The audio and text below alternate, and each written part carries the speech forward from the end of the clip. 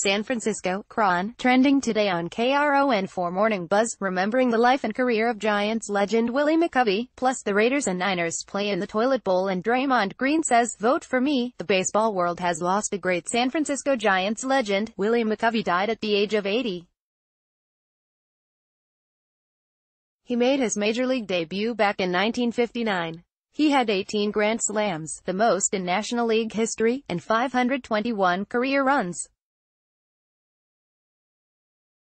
In 1986 he was inducted into the Baseball Hall of Fame. Now the 1-7 49ers are playing in the toilet bowl with the Raiders, and whoever wins tonight might flush their chances of getting the #1 draft pick. Warriors are the opposite. They made it 8-1 last night after beating the Pelicans on Halloween. Draymond's on a mission.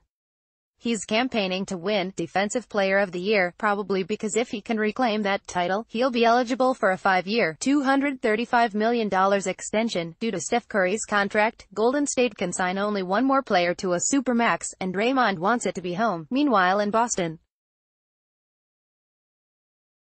Red Sox fans threw beers at the team during the World Series victory parade, with one of the cans even dinging the trophy. Outfielder Mookie Betts says he spent most of the parade ducking so he wouldn't get hit. What others are clicking on. Greater than more stories. Copyright 2018 Nexstar Broadcasting, Inc.